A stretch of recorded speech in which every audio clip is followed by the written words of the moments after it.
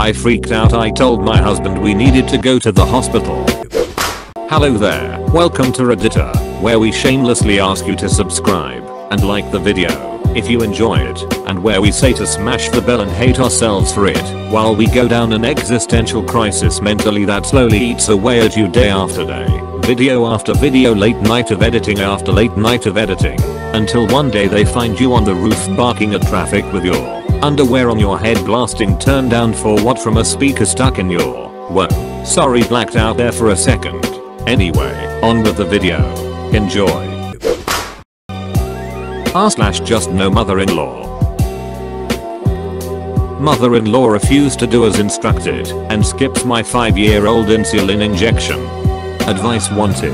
My baby boy was diagnosed with type 1 insulin dependent diabetes. Our lives haven't been the same ever since. We've been struggling with accepting his condition as the new normal while trying to learn as much as we can and be able to provide our son with the best care and minimize the occurrence of hypoglycemic events. We live with constant fear of hypoglycemia/hyperglycemia.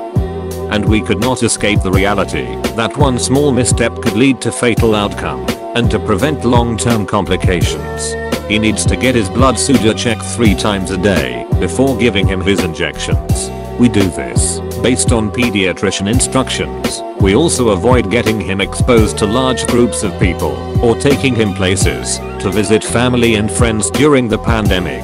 We are taking necessary precautions to ensure he doesn't get an infection due to his weak immune system. My husband and I are on a limited income. My husband has PTSD and stress-related health issue. He no longer go out with friends. He cannot focus on his job. He has become distressed and would get angry very easily. I forced him to get treatment for his PTSD if he wants to be strong for his son. He has only recently started taking medication and we are hoping he'll get better with them. When my mother-in-law found out about our son's condition, she wanted to be in the center of it.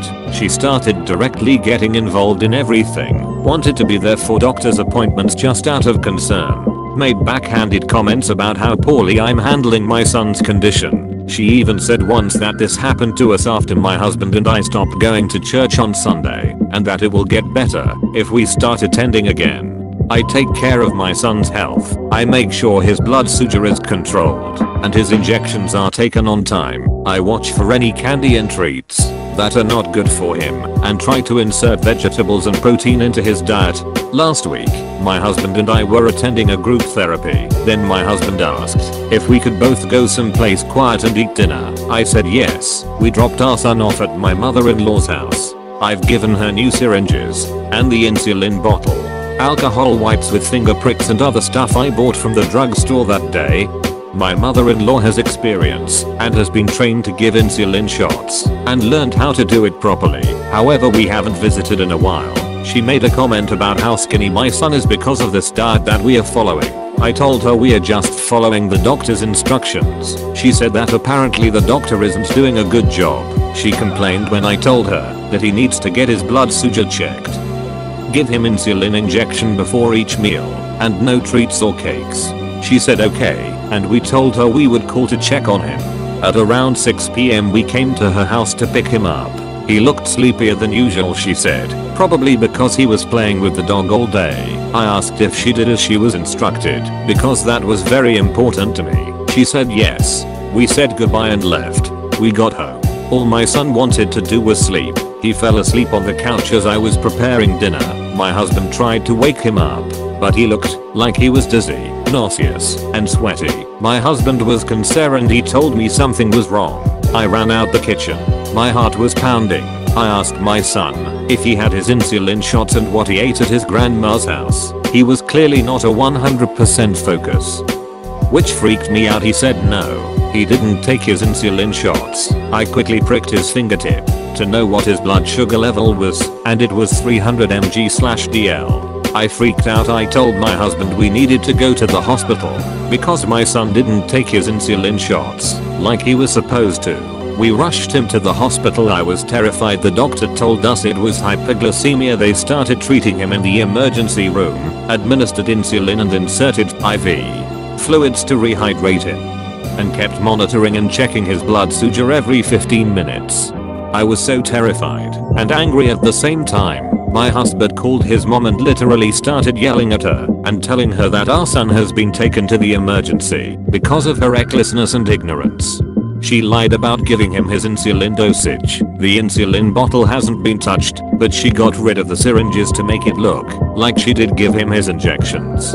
My husband argued with her for 10 minutes. He finished by saying he was taking her name off the emergency contact list because he does not trust her anymore. What she did was wrong and dangerous. My baby needs insulin to survive, and despite having given her enough information about the seriousness of his condition, she decided he was thin, so he doesn't need insulin and needs more food, more carbohydrates and more sugar, and skipping a couple of insulin injections won't be a problem. She doesn't fully understand my son's constant need for insulin to stay alive. It's that serious. But she chose to be ignorant about it and handle it poorly. Lying about it, then admitting it, and coming up with an ignorant excuse is what led my husband to this decision. She's officially off the emergency contact list and she isn't happy with that. She's calling my phone whining about how it was unfair and that she didn't know. Her task was simple: follow my instructions, but she did this deliberately. She thinks these are my rules, not the doctor's, so she went against them.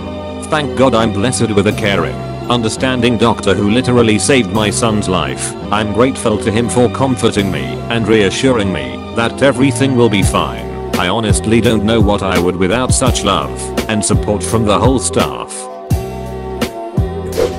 Whoa, you made it to the end? Nice. If you liked it, don't forget to subscribe and like. I'm a new channel, and it helps a lot more than you think. Anyway, thank you for watching. I hope you enjoy the rest of your day.